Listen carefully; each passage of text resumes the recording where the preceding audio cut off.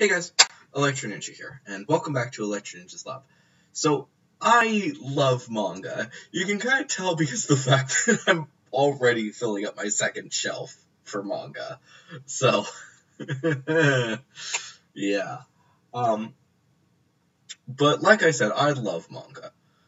But the thing is that, oddly enough, it's actually really hard to find manga.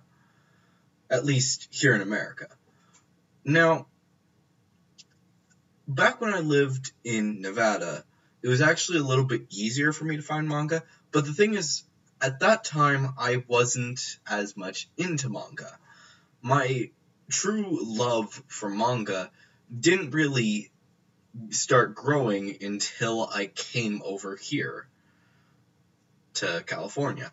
Now, basically what I had when I was living over in America was, I think, the first maybe 2 volumes of My Hero Academia Vigilantes, a few volumes of My Hero Academia normally, and maybe, like, Blue Exorcist, I think? I think that was it. Nothing else. And then, now that I'm here in America, I'm here in California, I have an entire shelf filled with manga, and another one being filled now. So, what exactly am I getting at? For some reason, it's a lot harder to get manga over here in California than it is in Nevada, which is odd because of the fact that there were only really 2 places to buy any books within an hour's distance from me. Those, of course, being one Barnes & Noble, which was a pretty big one, needless to say, and Grassroots Books, which was a mostly used bookstore, but those were the really only 2 places. However, luckily, most of the time I actually had to go out to Reno in order to just do anything. So, while I was there, why not drop by, pick up a few manga, and then return home? So, but now that I live here, you'd think that since I'm in a more populated area, there would be more places that I could buy manga. But in actuality, that's not the case. Compared to the Barnes & Noble that was in Reno, this Barnes & Noble has a much, much smaller selection of manga. While the Barnes & Noble there had an entire row that was just filled with nothing but manga that was probably from the front of my this house to the back of it, which is a pretty big distance, like at least 30-something feet. Yeah, I think about 30 feet, if I'm remembering the correct distance. While the one here is, I could probably fit it on this wall. Maybe a little bit more, but that's not a joke. Now, the problem is that that's the only place to buy manga. That's at least within a decent travel radius. Because the way it works is that there are obviously other bookstores, but here in California, even a shorter distance takes a lot longer than it would in Nevada. And it's kind of sad because of the way the traffic works. And even if I were to ride a bike or walk, even though it's a much shorter distance that I would be actually willing to do these things, for some reason it's a lot longer of a trip in order to get to anything. And if I want to go to a big city, I have to take public transportation, whether it be BART or if it were or if I want to take a ferry over to San Francisco. So I don't really have the same options as I did in Nevada, where I could take a few minutes, maybe maybe take 2 hours, drive into Reno, pick up whatever manga or whatever I'm getting, maybe spend a little bit of time there doing other things, then take another hour back, and then I'm good. Now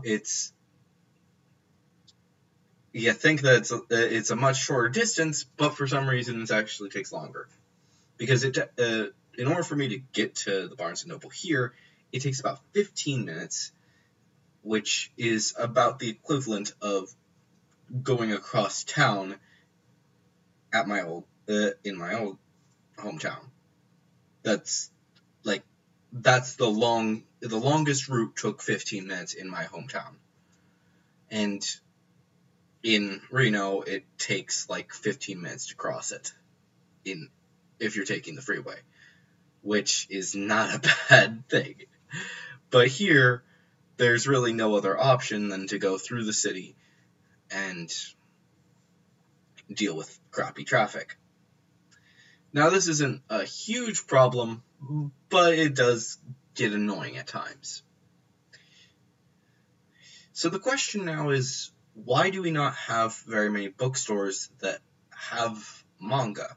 Because there are other bookstores, not very many, but there are a few other bookstores out scattered around the towns. But why exactly is it that manga is actually treated with such disrespect?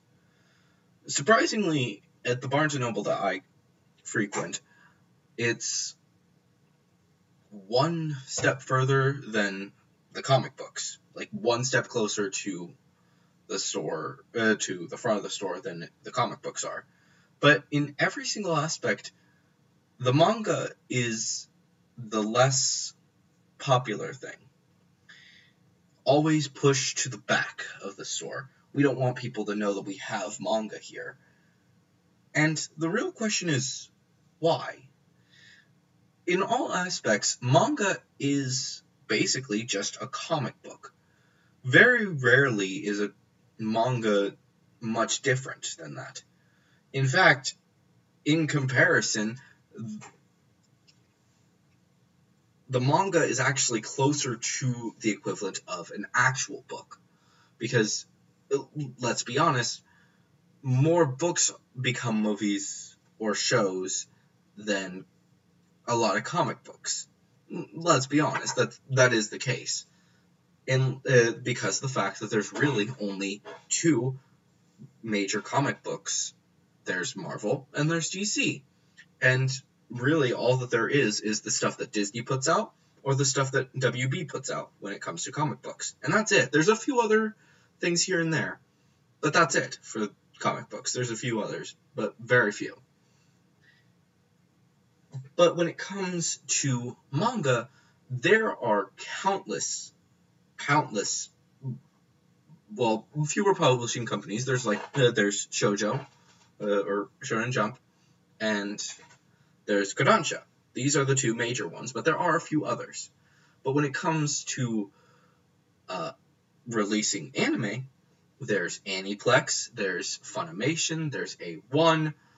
All these companies create the anime or just distribute it in those three cases.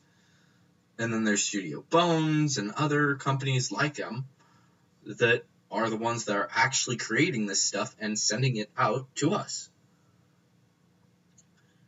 And it's an odd situation considering the fact that there's honestly more manga than there is comic books. And most of these are actually more popular with everyone.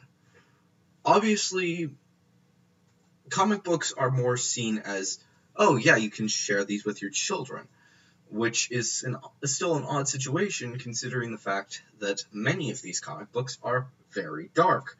They are disturbing. They have, well, to state it obviously, sex. And while yes, some manga do have these things, it's a much smaller amount, and most of those aren't even sold in bookstores or anything of the like, while comic books get free reign. And as it comes for manga and anime, even though several of these stories would be amazing for kids to see, like, I guarantee that the 10 to 13 kids, they would love to be seeing My Hero Academia, and maybe even younger. But for some reason, we consider that idea to be not right. Like, we shouldn't be showing our kids this because it's from Japan, but we're showing our kids these comic book movies such as Deadpool, which is rated R, meant for mature audiences, and then there's plenty of sex in it. And yes, I'm dead serious. When I went to go see both Deadpools, there were children in the theaters, and it was confusing as heck. It confused the crap out of me. But parents brought their kids to see that, but you wouldn't see very many parents bring their kids to see, I don't know, the My Hero Academia movie. Well, yes, the My Hero Academia movie did sell out in every single one of the every single theater that I went to. It's not to the same extent. We don't get these shows released over here in America on television for some reason. The only ones that are getting this treatment are, well, Pokemon, Dragon Ball Z, or whatever it is now, I don't know. But that's pretty much it. The rest of us have to go to things like Crunchyroll, Hulu, Funimation, and we don't get to see this stuff. It has to be us personally going and finding this stuff. And that means that the only way that our children are seeing these awesome shows and getting acquainted with it is if we buy these shows and show them. Now, obviously, that's not necessarily a bad thing, but considering the fact that in previous years, countless things were shown on television, like going to there was tons of anime on Cartoon Network, 4Kids, Disney Channel. Nowadays, Pokemon. That's pretty much it. Nothing. Things obviously get translated to English, or we just get and sometimes we only get subs, but most of the time things get translated, but they just never come out on television. It's kind of understandable considering the fact that shows like Miraculous are a thing where we get these shows that really should be aired in a specific order, but for some reason the distribution decides, no, we're not going to do that. And it's confusing to many of us. But luckily, we are going to be getting a lot more information before too long with more shows like this. But we have to wait. The problem is that nowadays it is a niche market. Anime and manga have been getting more and more attention thanks to people like MatPat and other and some of the AniTubers. People are subscribing to their channels, checking out their stuff, but the problem is that parents have to be the ones who decide. And if their parents just so happen to be one of those people that didn't grow up with anime, they may not look into these things. One of the reasons why I didn't watch things like Soul Eater, Avatar, things like that, was because of the fact that it wasn't something that my parents knew about. And that's why, up until recently, I didn't know about anime. It actually took me up until I started watching stuff on Hulu and Netflix on my own that I started to find out about all of these amazing anime. And sadly, that's the case. That's going to continue going for a lot of kids these days, unless people start to realize, yeah, we need to show people these anime. Because some of these shows are absolutely life-changing shows. Yes, obviously Promised Neverland is a dark show, needless to say. My Hero Academia, it's a superhero show. Why aren't we showing our kids these things? Dr. Stone, it is extremely scientific. Like, honestly, if Dr. Stone isn't shown in chemistry classes and physics classes before long, I will be shocked. Because, holy cow, that show is insane when it comes to these things. On top of that, Fire Force, it's also another show that is super, super important to these things. And then there's things like Noragami. Again, a great show that has a lot of stuff to do with culture. And the thing is that I don't think people understand how amazing and interesting culture is. The thing is that nowadays, and it's been like this for a while, everyone is so fixated on their own culture, especially here in America. Like, we're so proud to be Americans. We celebrate the 4th of July every year. We are gonna build that wall or some bullcrap. And in actuality, we aren't actually learning about the other cultures. I have learned 2 languages in school, and they're my 3rd and 4th language because of the fact that I learned English as my first language. My second language is the language I created as CEO, and then there's Spanish and Japanese. And both of these classes, one of the biggest reasons I decided that I wanted to take these classes is because of the fact that you get to learn so much about the culture.